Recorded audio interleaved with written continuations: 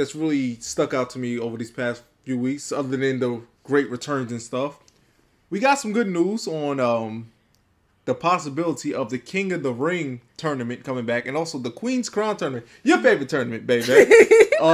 She loved the tournament. She loved the Queen's Crown tournament last year. She loved the great classics that we got. If you can't hear his sarcasm through the microphone, then you should be able to detect. And guess what? Guess what? Her pick won. Queen Zelina. She was Queen Zelina, and she loved the entire finals with her and Doudrop. She loved that the fact that the whole tournament ended up being 8 minutes long in total. She loved the fact that Roman Reigns' entrance was longer than the entire tournament. It's great. It's great times. But on a serious note, so the King of the Ring tournament, and they said that the Queen's Crown should be one combined premium live event, not pay-per-view. So that's kind of exciting for me because I'm an old school wrestling fan. I grew up with the King of the Ring being a pay-per-view, a premium live event. Well, it was pay-per-view back in the day. Mm-hmm. And just bringing this back as a special event is something that's very exciting for me because I would like to see an entire pay-per-view or event dedicated to a tournament. It's very old school.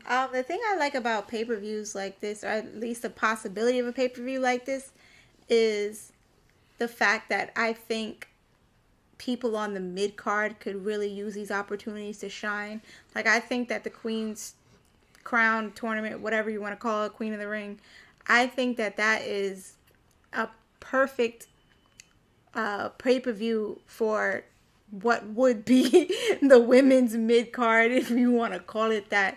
I see the people being in there like the Carmellas. I see like the Zelina Vegas. I see the Shotzi's. I see the Xia Li. Please rescue that woman from limbo.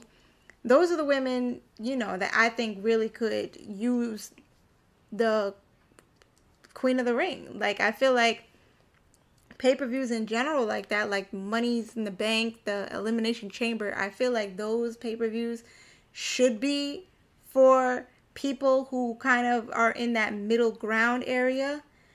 I don't feel like, for example, the horsewomen need to be in the Queen of the Ring. Oh, well, Charlotte Flair is definitely making that. She's definitely going to be in the tournament this time around. But I just feel like it's a lot better when we can see the people who are not constantly in a title shot work their way up the ladder. I do feel like the women need to have more matches that's not constant title shot matches, because that way you can actually establish some of these people as viable threats when it is time for them to have the title shot. So I'm excited at least for the Queen of the Ring. I feel like last tournament, both Queen and King, I feel like did nothing. I feel like those rewards went absolutely nowhere. Absolutely nothing. Shayna Baszler should have won. I don't. It's like it wouldn't even matter, because what did they do with any of that? I mean, you had Queen Zelina, who left, came back, and is not acknowledging that whatsoever. No, she's with my boy Santos Escobar and Legado del Fantasma. Yeah, it was just like a participation trophy for goodness sake. And the fact that she won off Doudrop. Yeah, she really beat Doudrop with a cold red, I do believe, and that was it. Zelina Vega wins clean, but the Queen's Crown tournament definitely can highlight some women, put more women out there. You can remind the fans of certain talents like a Natty, or I can definitely see Natty, thriving. You can put Raquel is gonna be in there, your favorite. Gosh. Somebody like an Io Shirai will be great in there. And the thing is that we're talking about the women, because I feel like with the men, I feel like this might be controversial to say, but I don't feel like you can have a bad King of the Ring tournament. I mean, you can, but I feel like with the men on the mid card that they have, like, it's just, there's no way that, actually, I don't want to say no way, let me knock on wood, but I don't feel like you can make a bad King of the Ring tournament. And anybody who does win, or anybody who does walk away with the crown, a lot of the times I feel like it's justifiable. Like, I would, we saw Xavier Woods win. I would love if we saw like a Mustafa win. I would love if we King saw Ali. like a King Ali, fabulous. Aladdin shout out there.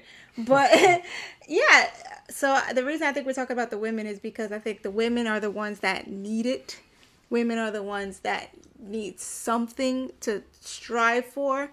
I feel like these pay-per-views that the women are featured on, a lot of women get left off the card.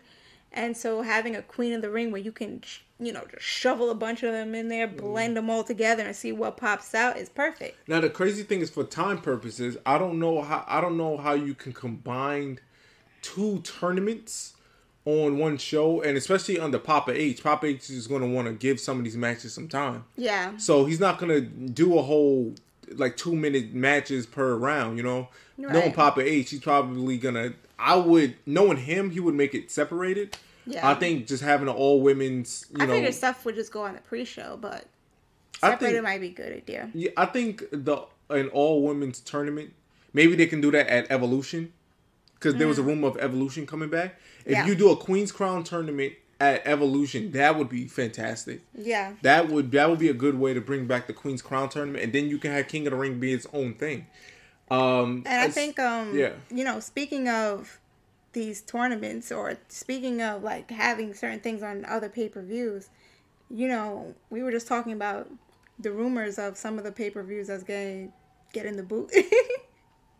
So some of the rumors, at least that I've heard, not saying that this is official, but some of the pay-per-views that they said they were getting rid of was the Hell in a Cell, possibly, or the TLC, or even Elimination Chamber. I was surprised that people kind of wanting these pay-per-views to go away, because I like Elimination Chamber. Because growing up, we didn't have, the only theme pay-per-views we had was the Royal Rumble and Survivor Series.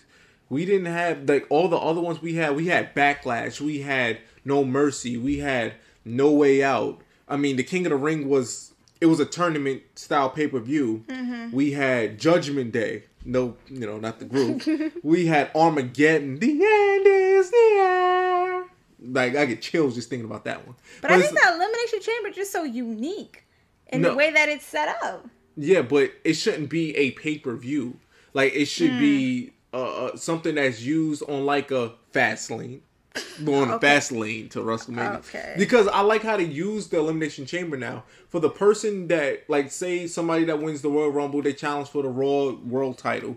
Whoever wins the Elimination Chamber could then take on the SmackDown World Champion. I feel like using it like that, it can help establish the 2 main title pictures come WrestleMania time. And that goes for the women, the men and the women. I think for some of these pay-per-views, honestly, I think they're just kind of like these placeholders until the next big one comes in.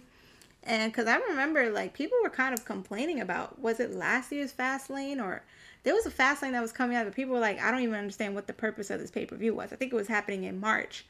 And WrestleMania was in April. It was too close together. Yeah, it was a little close, but I feel like people, I feel like they're just using it as placeholders. Because then they had Elimination Chamber, which was at Saudi. Mm-hmm. Because you remember, I think Bianca won, right? Mm-hmm. And they had Alexa Bliss come back for that night. And then Bianca just buried her. We like the EST. Bianca took her out. And that was the last Elimination Chamber event. But I think having these pay-per-views named after matches, the only time it really worked was Royal Rumble. And I guess if you want to keep Money in the Bank, I could see them possibly keeping Money in the Bank, because I think Money in the Bank should stay. Money in the Bank is a part of the Big 5 now, so I don't think they would take away Money in the Bank. But a Extreme Rules, a Hell in a Cell, or TLC, tables, ladders, chairs, and stairs. You can get rid of those. You can bring back the Armageddons, the No Way Outs, the No Mercies, the Vengeance, the Bad Bloods. You can bring back all these pay-per-views that we known and love. So, yeah. Let us know what pay-per-view you think should stay and which one needs the boot. Drop it down below.